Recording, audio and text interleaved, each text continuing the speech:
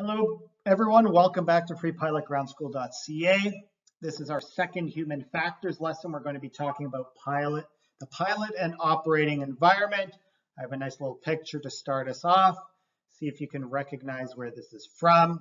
It is from the Learn to Fly music video by Foo Fighters, which probably remains the funniest music video that I've seen, although I don't think it would be too acceptable today, but it is still quite comical. So let's get started. Fortunately, this stuff is pretty self-explanatory, pretty easy. I'm not sure why I have to cover it, but it's pretty obvious. You should try to maintain a state of health and fitness. Not being fit increases fatigue and reduces performance. Obviously, got the boring sticker. Diet and nutrition. Your mom says eat your vegetables. Again, same thing. Okay, let's move on to something a bit less obvious. Some medications, antihistamines and motion sickness medication. Those are Gravol, diphenhydramine, those would be Benadryl. These cold medications that cause drowsiness. You should wait 24 hours between taking them and operating an aircraft. Sulfa drugs can cause visual disturbances, dizziness, impaired reaction time. Should have 48 hours. Cannabis, because it is lipid soluble, it doesn't clear as readily as alcohol, which dissolves in liquids. Transport Canada says that you must wait 30 days between consuming cannabis and flying an aircraft. The general rule is not to take any medications when you plan to fly, except on the advice of an aviation medical examiner. When flying, you are not allowed to have any blood alcohol content. You must wait 12 hours between the time you drink and you fly, and you can have no longer be under the influence of alcohol. Also, you are not allowed consuming illicit drugs and flying. Ladies, you may fly into your 30th week of pregnancy. That's the general rule. After that, you would want to consult with your aviation medical examiner if you haven't already. And incidentally, I think this is a preemie. This is how a baby looks like at 30 weeks of age, which is pretty cute. Let's talk about hypothermia. Now you might think, well, when can hypothermia occur? Well, I know. When you fly in an airplane, the heater breaks and it's minus 40 outside. You can get hypothermic. Hypothermia is a low core body temperature. So this happened to me one time. I was flying a Piper Navajo from Prince George, British Columbia to Regina, Saskatchewan. We took off in the middle of January or February. And the Piper Navajo has what's called a Janitrol heater. It is a gasoline heater that blows hot air into the cabin and generally works very well. However, if it overheats, there can be a circuit breaker that trips. The older Navajos, the circuit breaker could only be accessed from outside through a maintenance panel. The newer ones had a way of resetting this. Anyway, it failed. It was very cold. I was in a shirt and tie and leather shoes, a jacket, but there's a good chance I ended up with first stage hypothermia. First stage hypothermia is you're cold, shivering, you have reduced circulation to the extremities. The second stage, you end up irritable, slow, you have a weak pulse and breathing, you end up sleepy. And in the third stage, you end up losing consciousness, you have a slower absent pulse and breathing. By contrast, hyperthermia is when you have a high core body temperature. What happens when you're working outside strenuously in a hot summer day.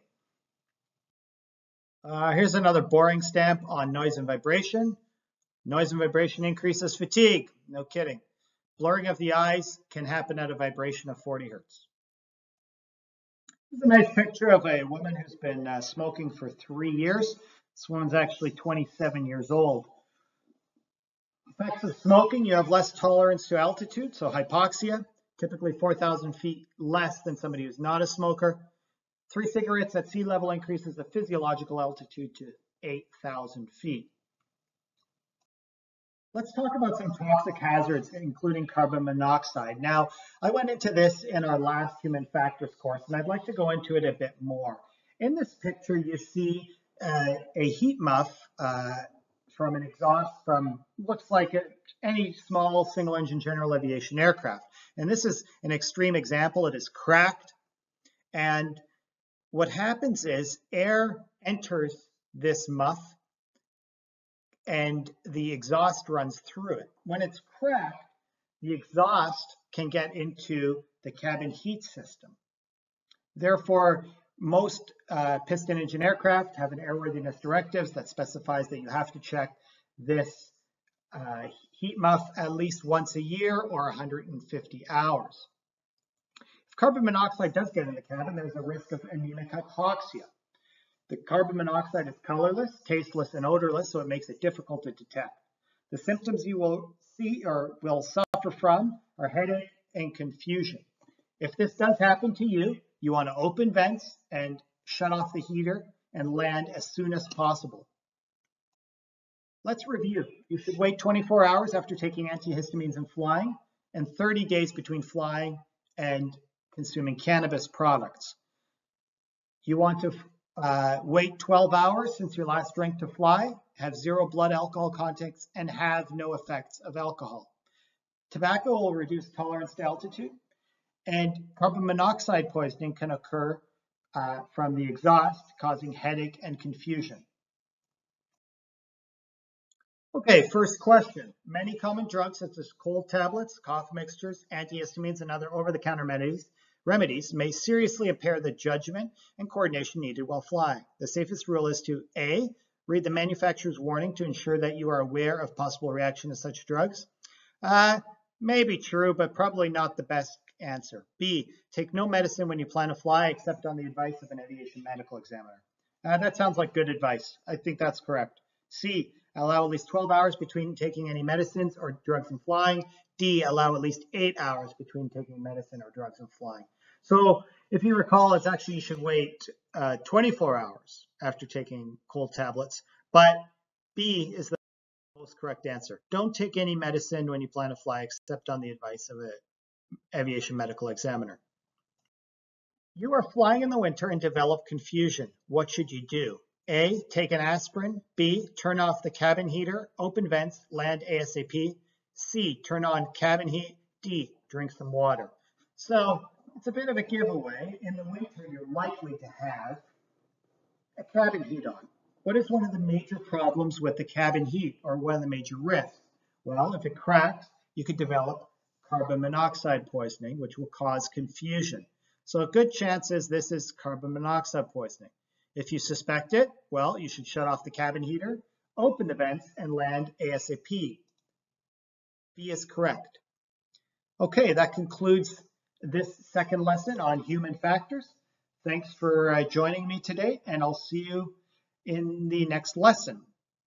Actually, at this point, I should mention that you have now covered sufficient material of what is covered on the pre-solo air regulations test, or P-STAR test. You need this test as a condition of being issued a student pilot permit. So I would now encourage you to start working through the P-STAR study guide. There are 200 questions in the guide, and 50 of those questions will be randomly chosen for your P-STAR test. You have to get 90% on the P-STAR test, which is quite high, but you will have seen all the questions in advance. So I encourage you to get that P-STAR done now. Good luck.